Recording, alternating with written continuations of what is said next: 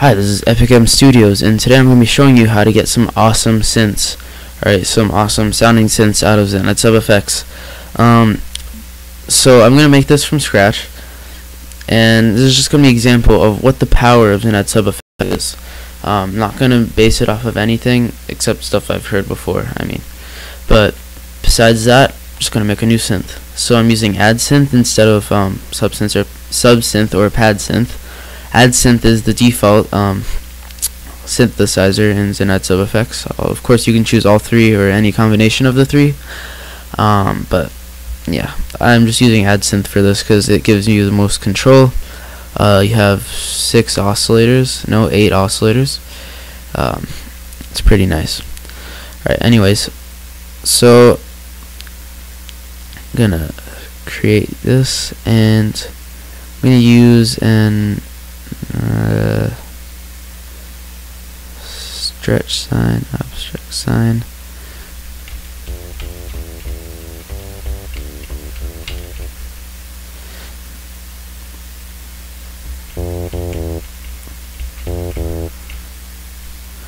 Alright, so I have that set up, and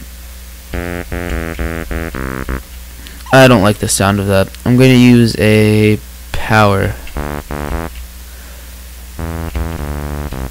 These are always safe. Adaptive harmonics, bass frequency.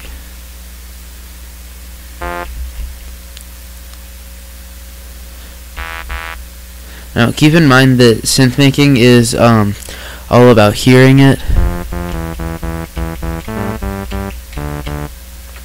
and kind of knowing what you want the synth to sound like.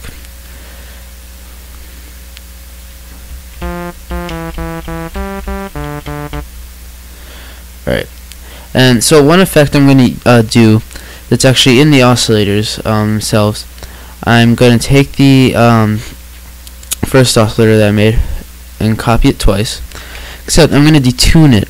So on this I'm going to have it negative 7.44. Second one's going to be at 0. Third one is going to be at 7.44.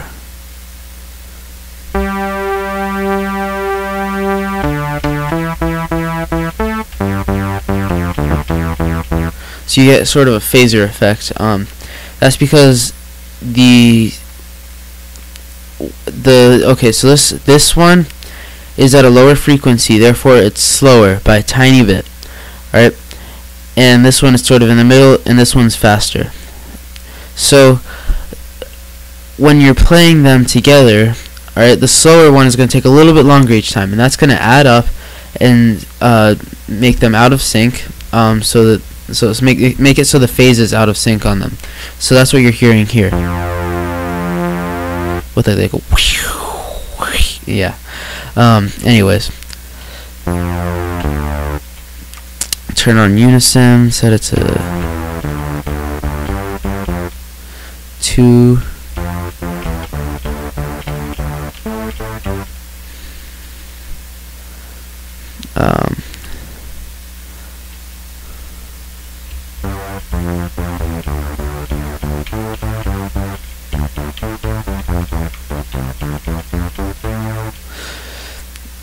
Whoops. And so anyways, that's sounding okay. Let's play with the filters and stuff.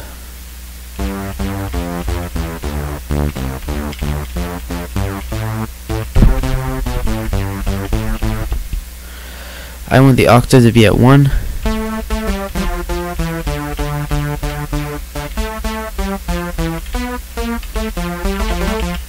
Alright, and yeah, let's use the filter envelope like that.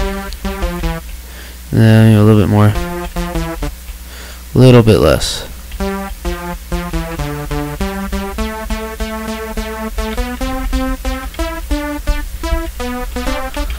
Alright, and one trick that I've learned, I don't know if this is necessarily good or not, alright, is see the frequency LFO? Now, if we adjust the depth on that, you can see it's making it go like wow, wow, wow, wow. I'm not good with the voice effects, but It's adjusting the frequency. It's changing it.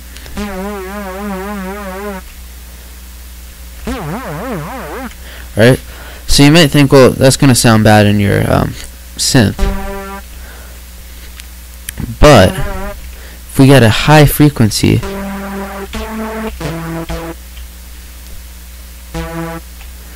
it adds sort of a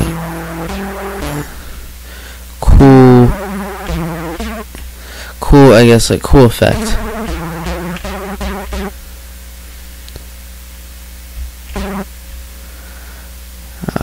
No, okay.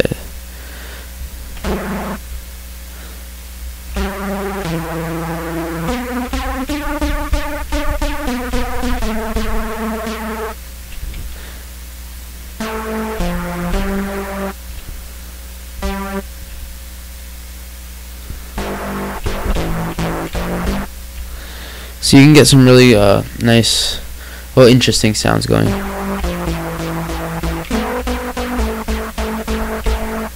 And let's adjust the amplitude envelope.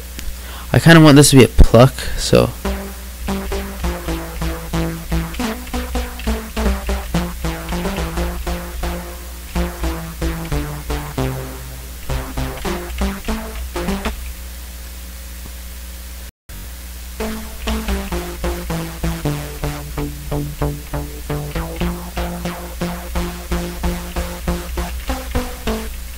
alright. And so with that, we're not even done yet. Let's actually give it some more tail. I'm gonna call it tail.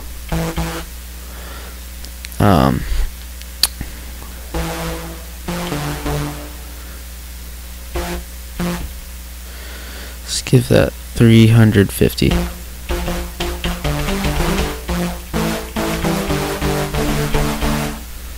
So that sounds okay. I'll just turn the depth down. Alright, and let's go to effects, and first we're going to add a chorus.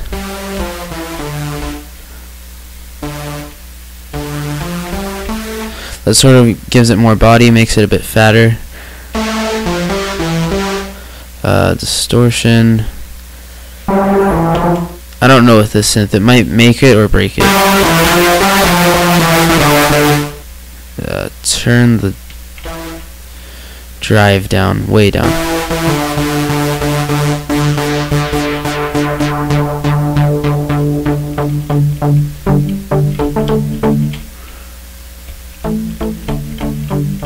Now I'm going to leave the distortion out, just for now at least. And we're going to add reverb.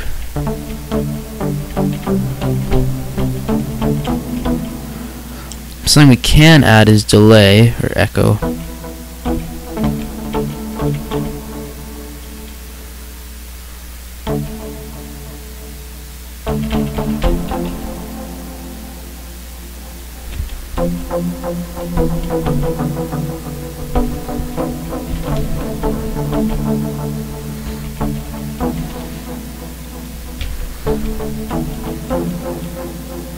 We're going to adjust the reverb.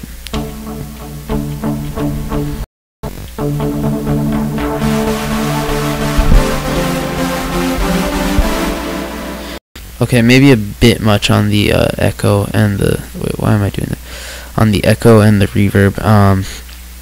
No, don't want to bypass the chorus.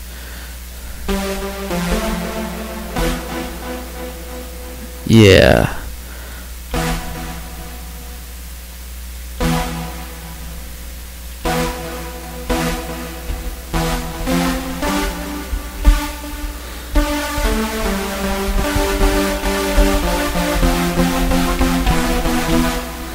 I don't think we need the echo. And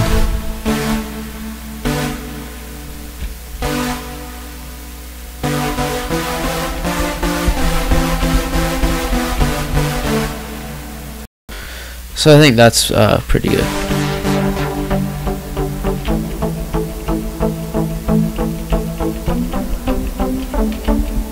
Alright, and then we can make this into a chord progression. Yeah.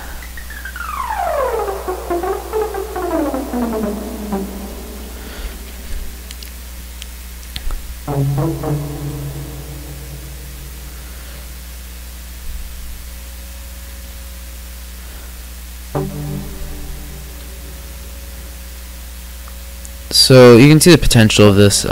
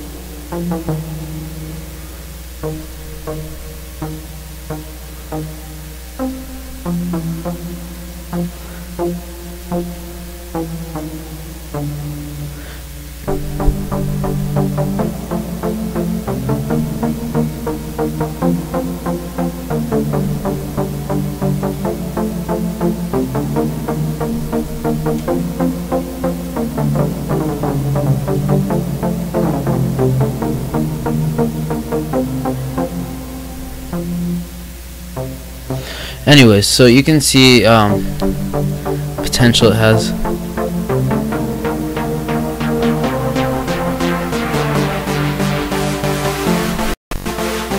You can even remove the effect here,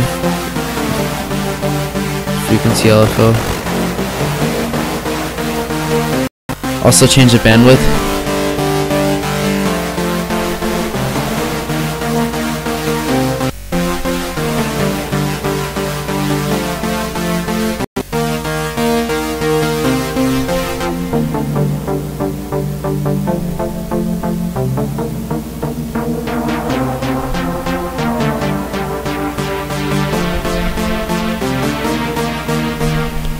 Anyways, I hope you liked the video. Thank you for watching.